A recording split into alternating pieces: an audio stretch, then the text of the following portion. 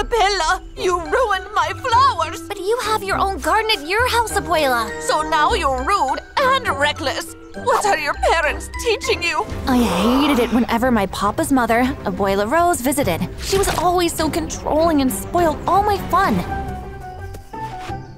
Isabella, come on, it's story time. That was my little brother, Juan, and we were from a small village in Mexico. Our parents were both awesome archaeologists. Juan and I practically grew up on their stories, and that's how I fell in love with adventure. Don't forget to like and subscribe. The Spanish conquistadors wanted the mirror of Tezcatlipoca from the ancient Aztec people. But the Aztecs hid it because it was too dangerous in the hands of humans. Why? It can cross realms. If it falls into the wrong hands, it can be misused. I'm scared. I'll find the mirror and protect you. What if monsters crawl out and grab you? Sometimes, they even took us along on their adventures. Juan was the scaredy cat, always hiding behind his books, while I was the fearless, adventurous one, like my parents.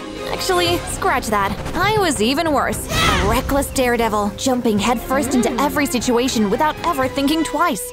Berries! That's a pokeberry. It's poisonous. Oops, I already swallowed. My parents weren't so thrilled about my recklessness, and they always made sure to tell me. Isabella, you need to be more responsible and careful. You almost got hurt. Of course, Papa. Well, let's just say I learned my lesson for just about 5 minutes. Race you to the top! No matter what I did, they loved me so much, and home was fun whenever Abuela wasn't around. When she was always arguing with my parents about money. The kitchen window has been broken for days. It needs to be changed. I'll fix it tomorrow. It's cranky. It has to be changed, not fixed. Just like her. Things are tight.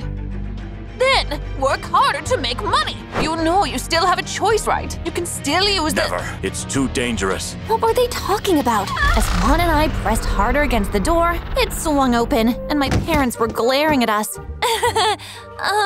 We didn't really hear anything, right, Juan?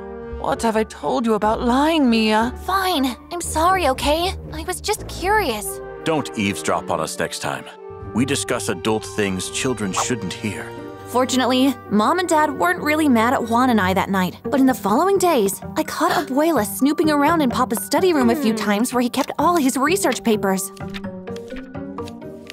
Oh, Isabella, I didn't see you there. Are you looking for something, Abuela? Just my glasses. Oops, look at the silly thing.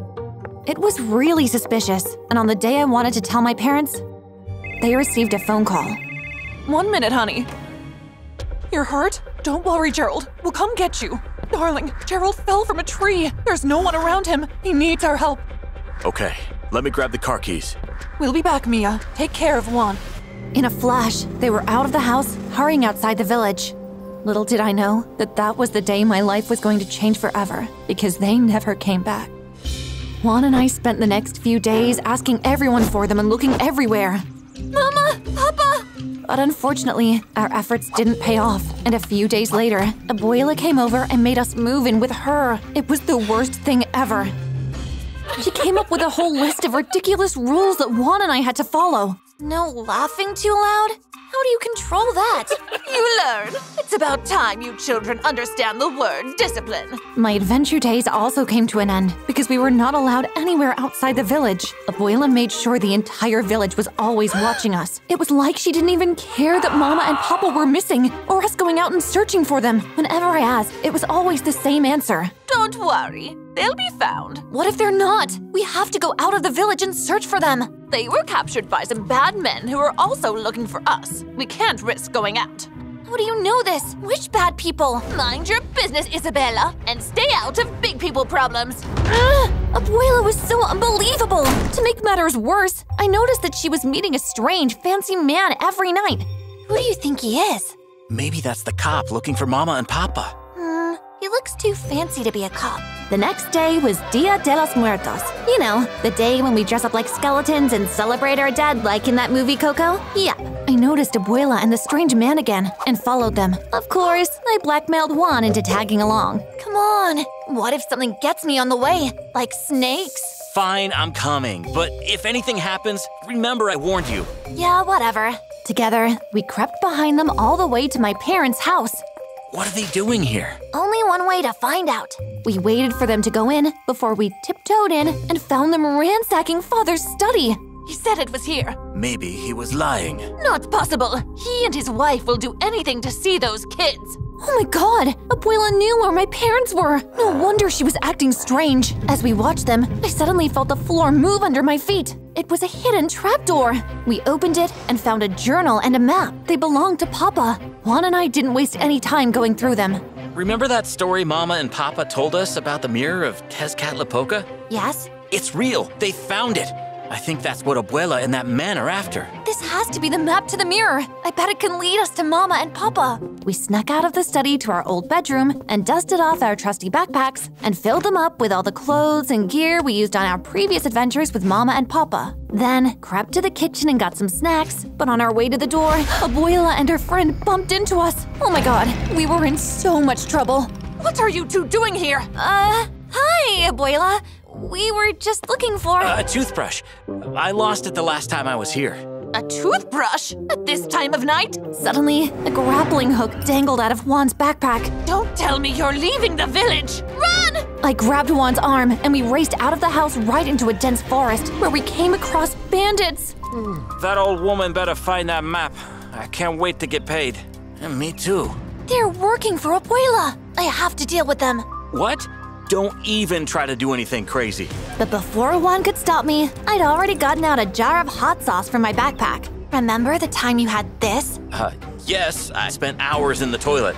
Exactly. Can't have them chasing us, can we? I crawled over to the pot of food they had over the fire, about to dump it all in, but I stepped on a twig, suddenly alerting them. Oops. Who are you? Come on, think fast, Isabella. I suddenly came up with an idea. How fair, you friends. I'm a lonely entertainer just traveling the forest. I peeped at Juan, and he looked embarrassed, but I didn't care. Do you think we're joking around? Of course not! How about I take those frowns off your faces with my dance? My dance moves were so funny that Juan let out a chuckle, and they saw him immediately. That's, my singer. He sings, and I dance. Matter of fact, Juan was a terrible singer. One kiss is all it takes. When I noticed that the bandits were distracted, I revealed my hot sauce jar and spilled it at their faces. It was funny watching them crash into each other. Come on, let's leave before they come after us. Juan and I ran until we reached a stream. That was fun. Fun? It was dangerous. Sometimes I wish you thought things through before doing them. Scaredy cat. Come on, let's change out of these. Juan and I changed into another pair of clothes, then I got the map from my bag and we studied it together, then ate a few snacks and continued our long journey. And boy, the things we saw. Snake! Ah! This was a bad idea. It's too late to turn back now. First snakes, then an alligator. Run! I wonder what's next. Just great. Come on, let's keep walking before they see us. That night, we found a small abandoned hut where we decided to rest, but the next morning, a loud sound woke us. This trip couldn't get any crazier. Oh no, what are we gonna do? Shoo, Jaguar, go away! I don't think that's going to work. Great, I couldn't see this ending well at all for either of us. But suddenly, this strong, handsome boy jumped out in front of us and jumped on the Jaguar's back like a knight and gave it a shot of something that made it slump. It's not dead, right? No. Just gave it a shot of tranquilizer. Are you two all right? Sure. Thanks, man. What about you, Isabella?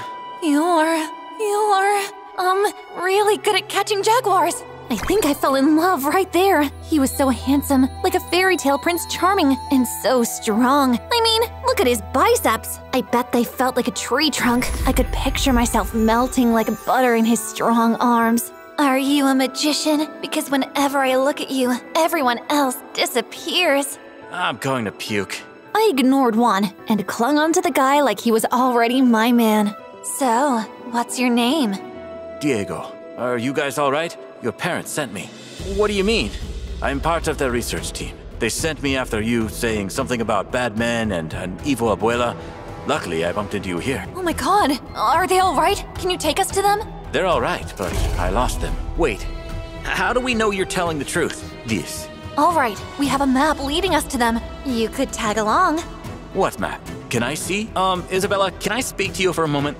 Juan pulled me to the side, and he looked really worried. Don't you think it's weird that he showed up when a jaguar was about to attack us and now he's asking for the map? You're too paranoid. He showed us proof. I don't trust him, and I think I'll hang on to this. Whatever, I trust him. Much to Juan's disapproval, Diego stuck beside us throughout our journey. I was happy about it, but of course, Juan wasn't. How did you even learn to do that cool move on the jaguar? I bet you had the coolest martial arts teacher. He only tranquilized it. In a few days, we got to the end of our journey, reaching the old Aztec ruins on the map. Holy smokes! I can't believe my eyes! I'm standing right where Aztecs used to live centuries ago. Someone pinch me. Ow! Not literally! Juan, Diego, and I explored the ruins for a while until we found a hidden chamber. The paintings are so beautiful. Suddenly, we saw eyes glowing at us from the shadows and huddled against each other, scared. I have a bad feeling about this. They're just bats. They're everywhere. We should get out of here. Come on. We followed Diego out, and the next place we found ourselves in was a palace. Whoa. Hey guys, what's this? A sunstone, the ancient calendar of the Aztecs. I wonder what it does. I think I saw something like that in Papa's journal. As Juan went through Papa's journal, Diego joined him, and it made him mad. Hey man, stay in your lane. Sorry. Don't worry, you can join me here, Diego. Ah, look here. It says we need to turn the stone counterclockwise 3 times, then clockwise twice. What's happening? Immediately, the altar before us started to part, revealing a golden box. As soon as it finished, the rumbling stopped. Holy smokes, it's the mirror! Oh my god, I can't believe it. I bet it can show us where Mom and Dad are. As we talked, we didn't notice when Diego snuck up behind us and shot tranquilizers into our backs.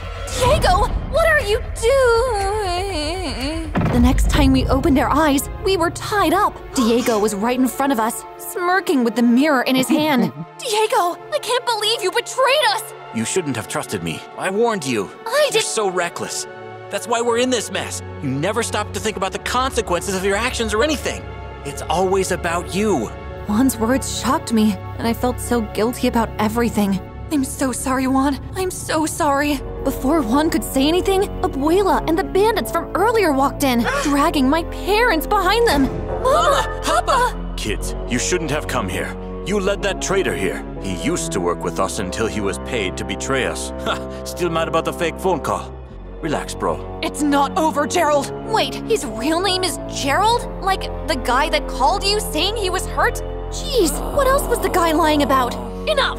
Where's the mirror? Diego strolled over to Abuela and gave her the mirror like he was her minion. What do you even need it for, Abuela? I owe Senor Garcia a debt. He's paying me millions of dollars for that mirror. Think of how rich we're about to be. Don't listen to her. The worst thing I ever did was tell your Abuela about the mirror. No wonder she was always snooping around our house. You never listen to me. This is why we always argue. They started arguing, and I used the opportunity to reach into my backpack for the knife I had packed earlier. When I noticed they weren't watching, I cut my ropes and Juan's.